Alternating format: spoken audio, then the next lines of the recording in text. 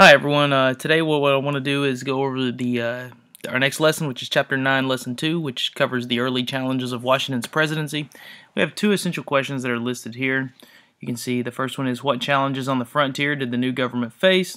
And the second one, why did Washington want to remain neutral in foreign conflict? And we'll go through that very briefly here. Trouble in the New Nation. You can see this quote by Washington says, "The great rule of conduct for us in regard to foreign nations is to have with them as little political connection as possible. It is our true policy to steer clear of permanent alliances with any portion of the foreign world." So, trouble in the new nation. Our nation is very young. Washington's getting a lot of pressure from other nations to get the United States involved in conflicts abroad. The French particularly are pushing to get the United States involved. This was just after the French Revolution, and the new French Republic, the first French Republic, are declaring war on most European nations. So they're trying to get the United States involved. Washington, however, wants to remain neutral, and he's also having to deal with some issues between settlers and Native Americans in the West. And he particularly sends two individuals, Arthur St. Clair and Anthony Wayne, to deal with these problems. He's also having to deal with some issues here at home, and the first issue that he has to deal with, as far as that goes, is the Whiskey Rebellion. And you're probably asking, oh my goodness, what is this? Well, whiskey is very popular, not just as a drink, but also as currency, as a medium of exchange. People used whiskey essentially as money. And Congress, they taxed the manufacture and sale of whiskey. This really angered some farmers in western Pennsylvania, and they responded by burning buildings and attacking tax collectors. And the leaders of the government viewed this as a challenge. Washington, he steps up to the plate, uses his leadership skills, and he stops the rebellion. And we know, we learned about Shays' Rebellion being an indicator of the weakness of the government under the Articles of Confederation. This is different. This shows the public that the government is strong enough and will use force if necessary to stop rebellions. Now you can see here I used this piece of clip art. It's not a smiley face. It's not frowning. It is neutral.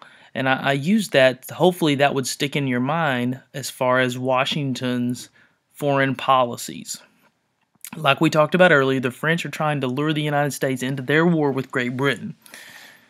Washington, he issues a formal proclamation of neutrality. So he has a formal document saying that the United States is neutral. Great Britain challenges this by capturing American ships, and this really puts some pressure on Washington to remain neutral. Now, as far as this proclamation of neutrality goes, most of his cabinet agrees. However, Thomas Jefferson, who we'll find out later, he and Alexander Hamilton have a bit of an issue politically. This was one of the first things that they disagreed on. Thomas Jefferson, who was Secretary of State at the time, believed that the United States shouldn't just give away this neutrality for free. They should essentially bid it out. They should charge to remain neutral. Apparently, he believed that the United States was so strong that the issue of them being neutral, they could use that to their advantage. Alexander Hamilton disagreed, and he said, "No way. There's no way we're going to do that. Our neutrality is non-negotiable." When we talk about Jay's Treaty, this has to do with our relationship with the British. Chief Justice John Jay was appointed to the Supreme Court by the President of the United States, George Washington, and he sent to Britain to solve the issue and to work things out with the British. Like I talked about, the British and the French were involved in the French Revolutionary Wars. The result of this is that the British agree to leave. They agree to leave those pre-revolutionary forts that they were still in the Northwest Territory. So they finally leave.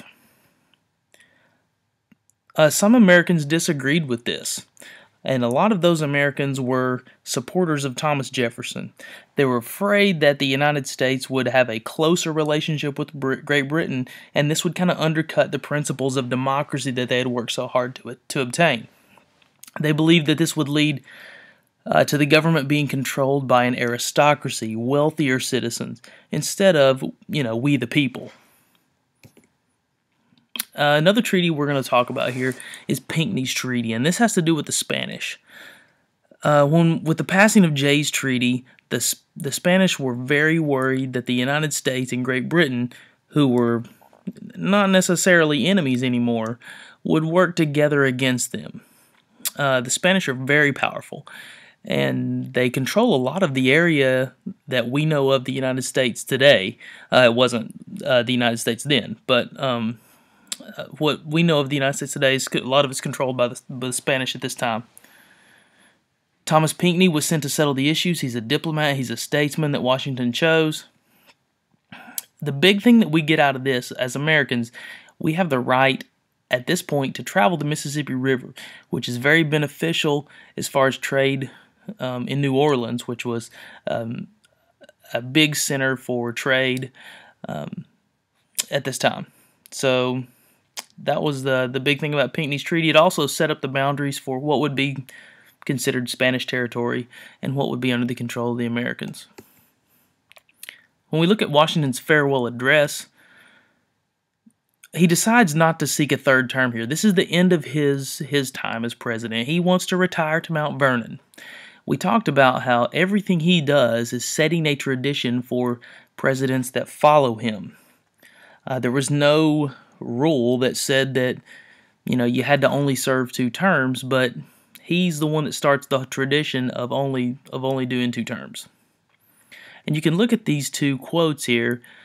In this farewell address, he says that America should observe good faith and justice toward all nations and steer clear of permanent alliances. In other words, we should mind our own business. We shouldn't make other countries upset. We should do our own thing and stay out of other people's issues, other countries' conflicts. The biggest thing that Washington was concerned about, though, was stemming from problems in his own cabinet. Political parties are starting to emerge. We've got the Democratic Republicans on Thomas Jefferson's side and the Federalists on the side of Alexander Hamilton. And we'll get into the differences between those two. We talked about Federalists before being those supporters of a strong central government. Jefferson's party of the Democratic Republicans would eventually become the modern-day Democratic Party. So, something that I thought was pretty interesting. And that's about all I have for you today. Thank you for your time.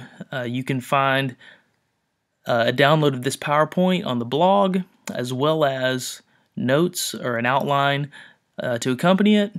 Please use this information to prepare for upcoming assessments. Have a good night.